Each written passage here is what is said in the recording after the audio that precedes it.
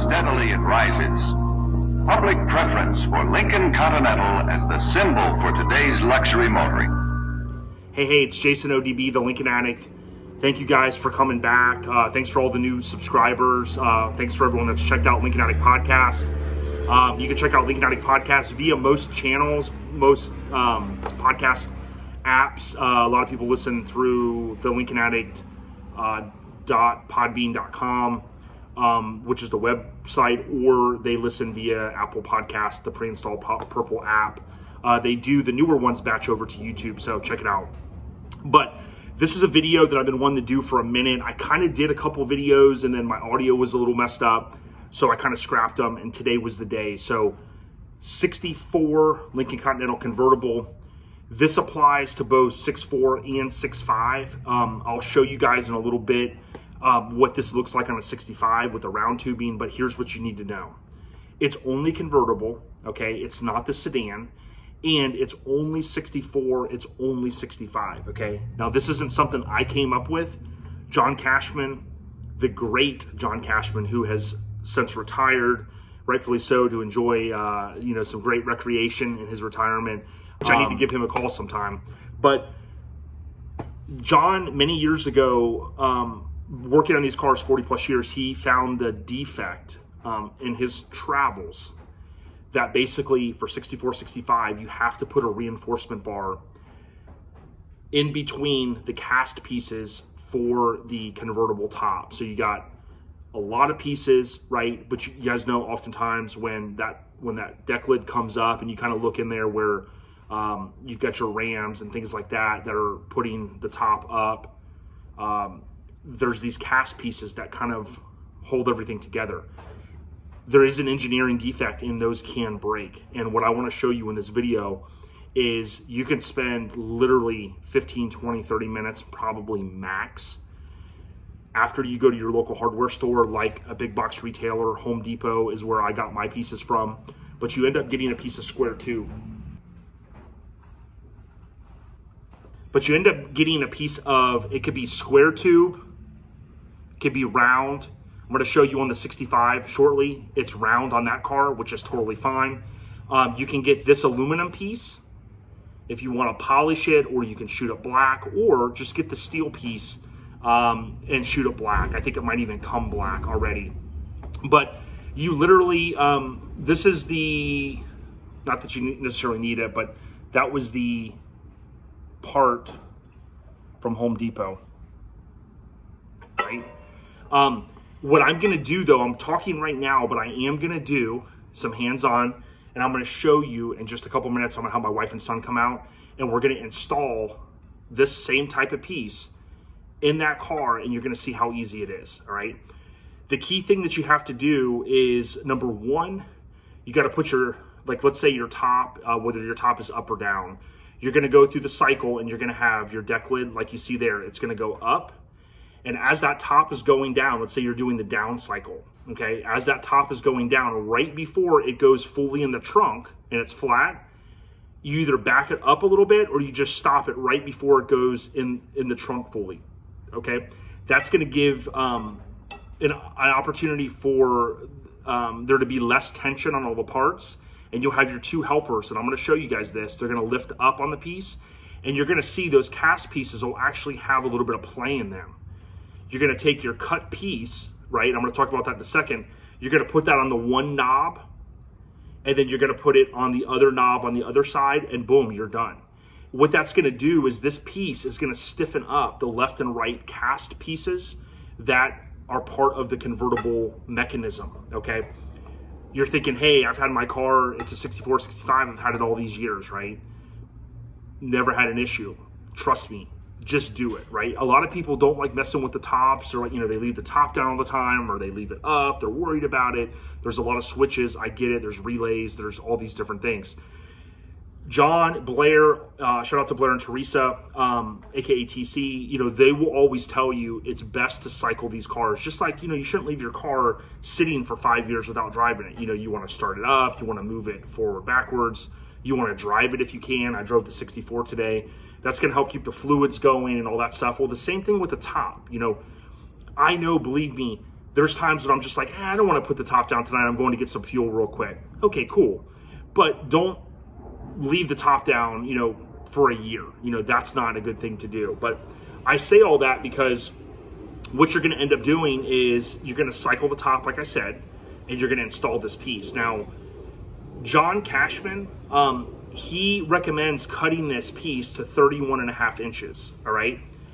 You're going to see when I measure this one in a few minutes, you'll see about where mine's at. And I ended up cutting mine just a hair too short.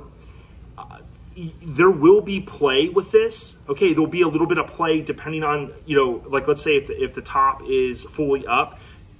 I'll show you on the red car. You can go in there and you can grab that bar and you can barely move it back and forth. That is okay. At certain points when that top is going down, if you put your hand on that and try to move it, it's going to be stiff as a rock, okay? That is totally normal for this little deal. But what you're going to end up doing is you're going to cut this to 31.5. You could then put it in there and kind of eyeball it, get your tape measure, and kind of see how much more do you need to cut off. I'm going to show you what mine is, so you might be able to go a little less than 31.5 to start with. But basically 31.5 is a starting point to allow for you to put this in there, get an eyeball for how it's going to look, and then either take, I put mine in a vise. You could take a Sawzall with a good Sawzall blade. We'll cut this like butter. You could take probably a jigsaw that had a good metal blade on it. A grinder, I guess if you were really, you know, hard up, you had a cutting wheel on it, that would work too. But I'm telling you, a Sawzall is really easy. If you don't own a Sawzall, you can sure have a buddy lend you one. I have a battery-powered one from Home Depot. I love that thing. But what you'll end up doing is you'll cut it to 31.5 as a starting point. You'll lop off a little bit more. You'll find that sweet spot with your two helpers lifting up on the convertible top, again, because it's going to be almost fully in the trunk. This, you'll put it in there, boom, it'll go right in, and you're done. That's it, okay? This piece, again, will stiffen up right to left, east to west. It'll stiffen up, and it'll ensure that there's never too much play in those cast pieces so that they don't break. You don't want those breaking. They're super expensive. If you can even find them, it's getting harder to get parts for these convertibles. Trust me, just do this. You might spend 20, 30 bucks, depending on if you have the tools or not. If you want, John Brewer's been on the podcast before. I don't think his is on YouTube. Back then, I didn't have him batching over. Brewer sells a kit on his website. And if you don't want to do any figuring, he'll sell you the kit. It comes with instructions. But like I'll say probably later in my video, I'm more of a hands-on guy, and I figured if you've got a 64 or 65 convertible, dude, take 20, 30 minutes, do this, all right? So let's jump in. Now, I'm not going to cut this one today because I just don't need to. I've already got one installed. I'll probably use this on a friend's car, or maybe I'll recut one eventually. But what I would do is I would use my vise. I would measure about 31.5. You're going to draw your line. Okay, I would normally use a Sharpie. Then I would move this to about something like that. You could even go and take, I'll take usually some of these old rags or microfibers. You could even wrap it around there in case you don't want to mar this up any. Get this pretty tight, and then you're going to take your Sawzall and you're going to lop that right there, okay? Now, before we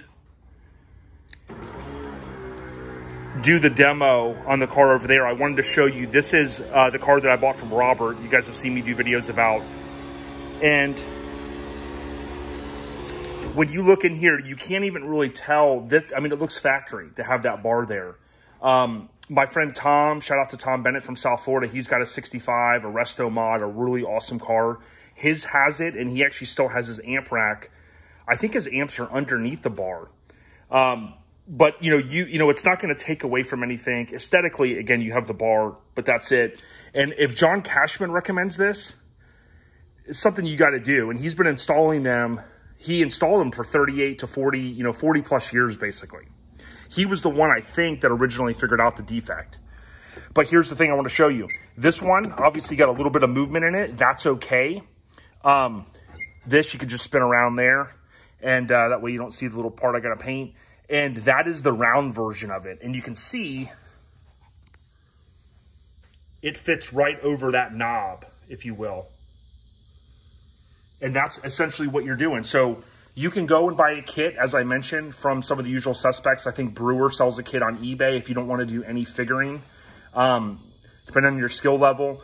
Or you can buy the piece, doesn't matter if it's round, steel, or aluminum, cut it to about 31.5, start lining it up, kind of figure out exactly where it goes, and just know that you can have a little bit of play in it. It's going to have it.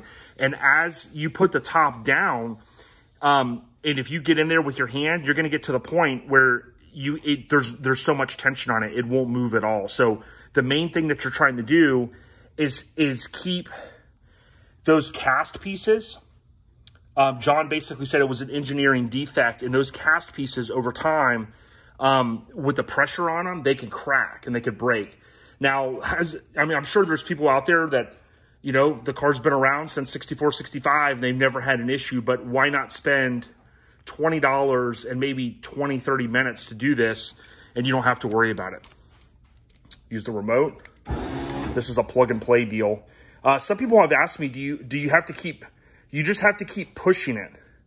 And in some of the videos that I've done, this would be the top up cycle.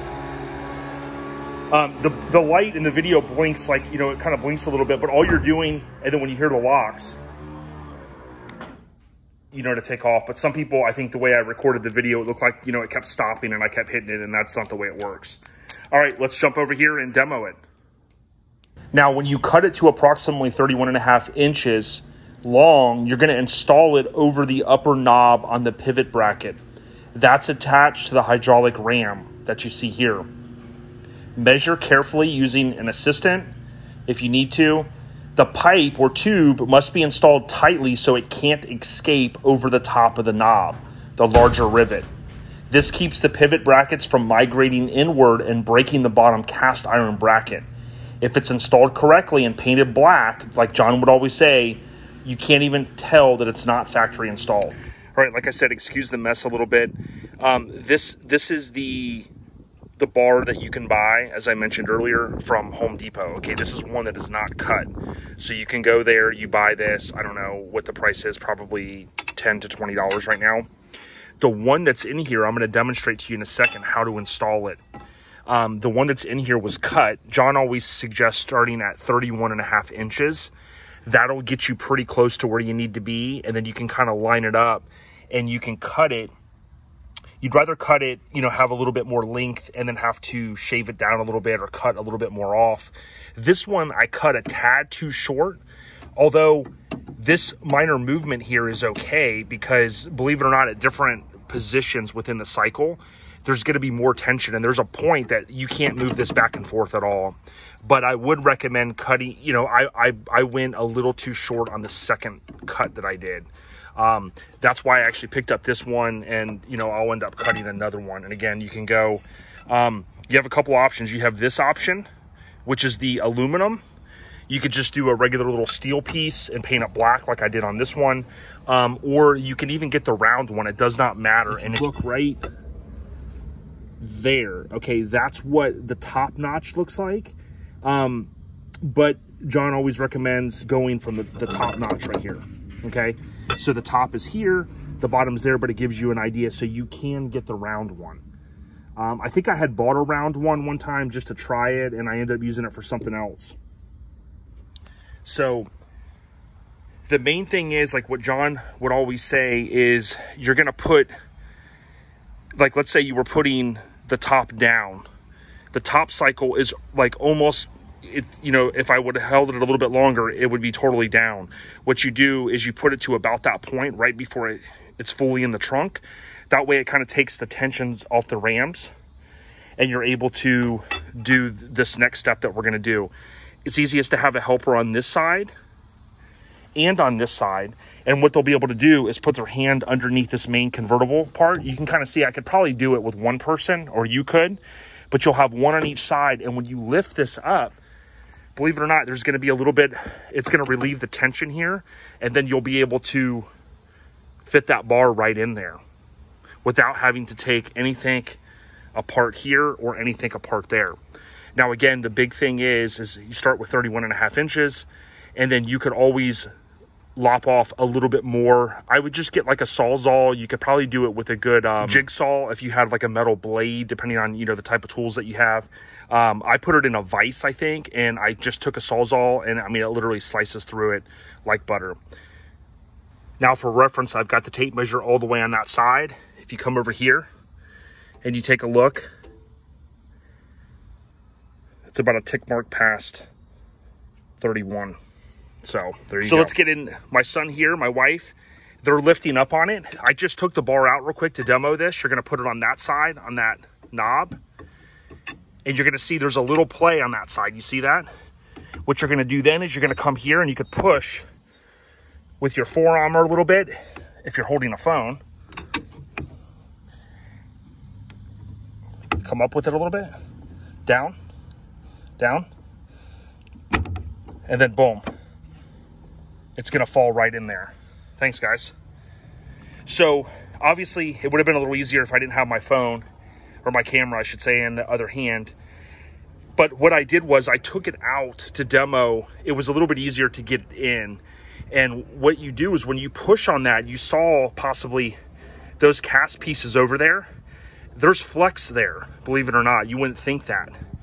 So when you push on that side, you get it to a point where you can see there a little bit. I think one time I used a light mallet when I first did it, and it kind of taps and it just goes right around that little knob, and then it goes right on there. But again, my suggestion would be to cut it 31.5, which is what John always said. Then kind of put it in there, get an eyeball, and then if you got to take off a 1/4 inch or less or a little bit more, that gives you an idea. So there you have it. I've been wanting to do this video for a little bit.